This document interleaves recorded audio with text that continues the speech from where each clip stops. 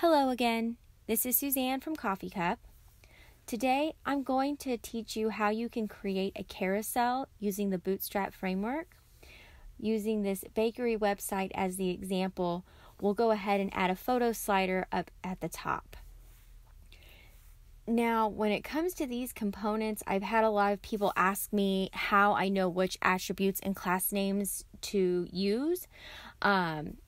Well, the specific frameworks like Foundation and Bootstrap and Materialize, they actually have the class and attribute structure posted on their webpage.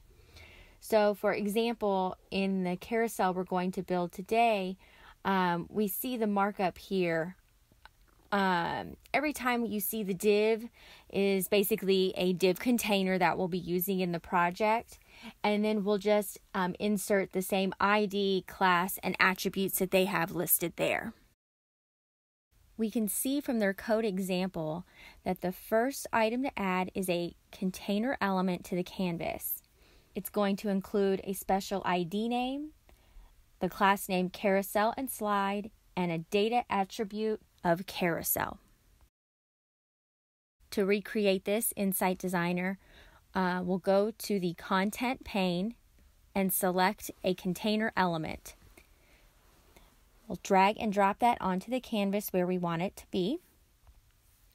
You can use the element pane to select a specific area where you want to drop that container. And of course, you can always drag and drop it from the element pane as well if your container moves to the wrong location. Then we'll go over to the styles pane and we will add a special ID name so we can identify this carousel. So I'm going to name it Carousel Example. With that assigned, we'll go down to the class and we're going to give it the class name Carousel and a second class name Slide, as this is what was indicated in the Bootstrap markup. Next, go to the element pane and scroll down to the data attribute section. And we're going to give it the data ride attribute with a value carousel.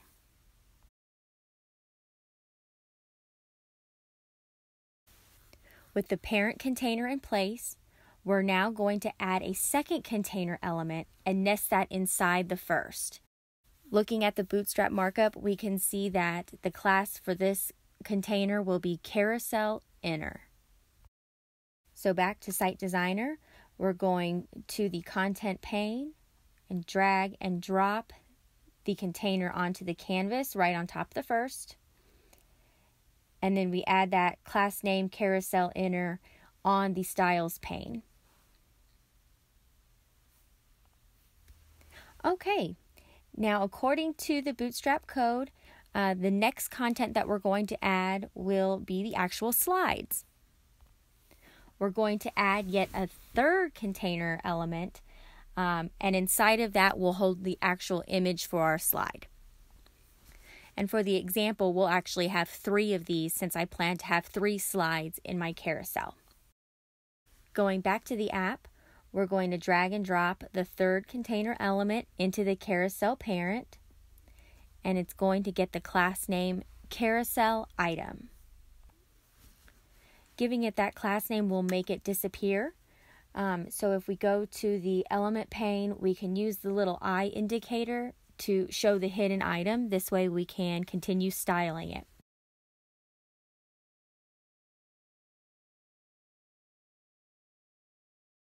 So back to the content pane, I'm going to drag a picture element and drop it into that new container.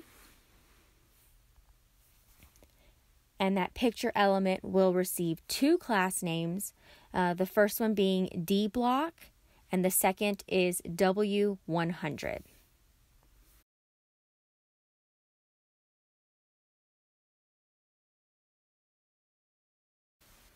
That carousel item container with the image is the first slide.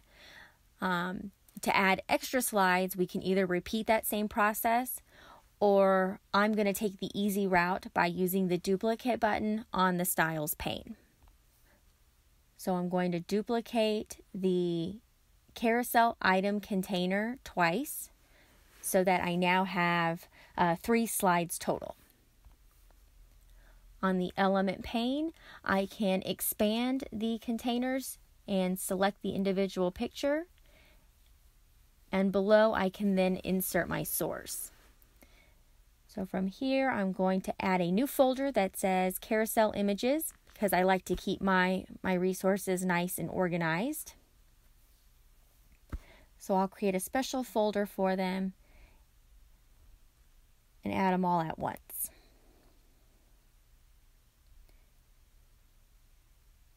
Okay, and then I can choose my individual images one at a time. And I'm going to repeat for the other two slides.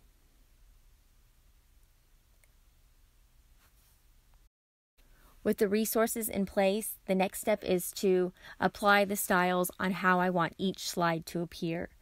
So on the styles pane, down under layout, I'm going to change the max width to none. This way those images span full width. Use the eye indicator on the element pane to show and hide those extra slides. Now I want that colorful donut image to be the first slide within the carousel, so I'm going to select that from the element tree. And on the design pane, I'm going to give it a second class name, active. With that done, we are ready to see what it looks like on the browser.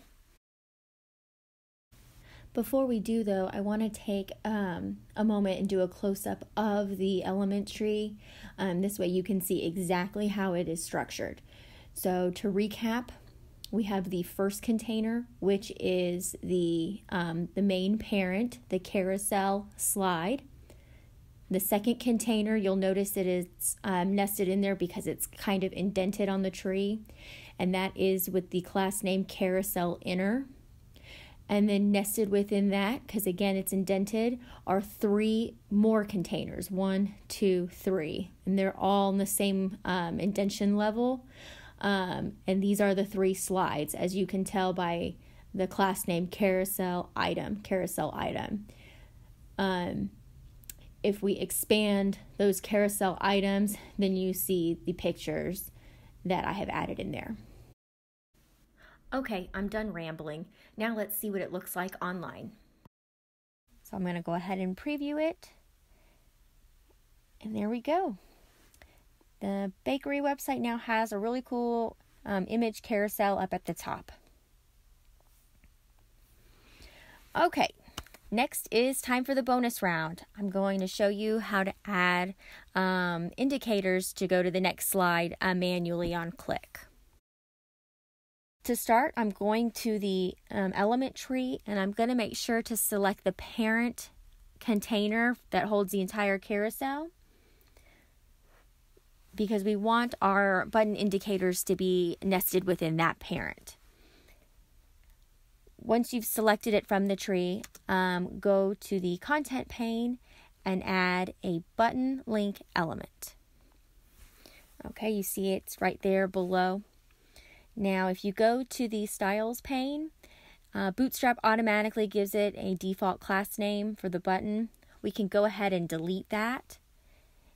And we're going to instead give it the class name. We're going to give it the class name Carousel Control Prev, P-R-E-V.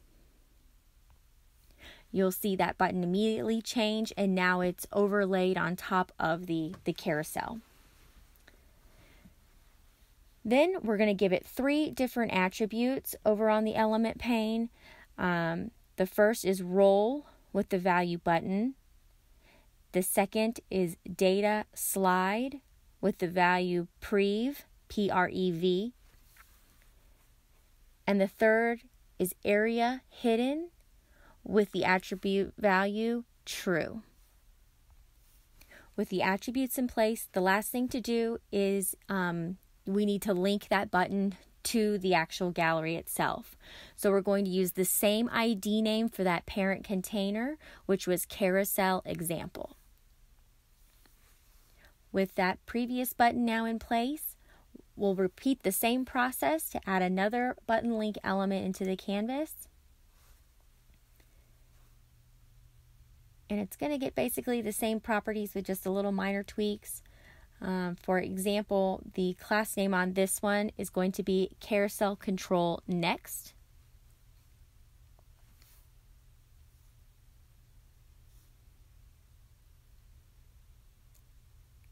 And on that elements pane, we're going to give it the attributes roll with the value button, data slide with the value next, and the attribute aria hidden with the value true.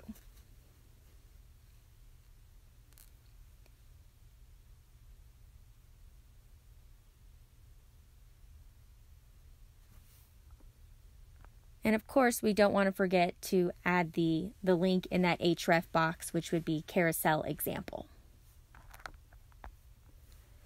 The last thing to do for these buttons, if we double click on the text that says button link right there on the carousel, we can change how we want the indicator to look. I see commonly the carets, the greater than and less than carets used as a common indicator. So if I triple click and change those words to the carets, and then you can style it however you want it to look. I like it to be kind of big, so I'm going to change it to about 40 pixels. Really, it just kind of depends if you want to add color or make them kind of transparent. It's up to you. But make sure to do them to both buttons so that they look the same. Once you have your styles in place, then we can go ahead and you can publish. And we can see what it's going to look like online and test it out. And here we go. You can click on the indicators. I can click the next and it'll go forward. And I can click the previous and it'll go backwards. A successful gallery Bootstrap carousel created.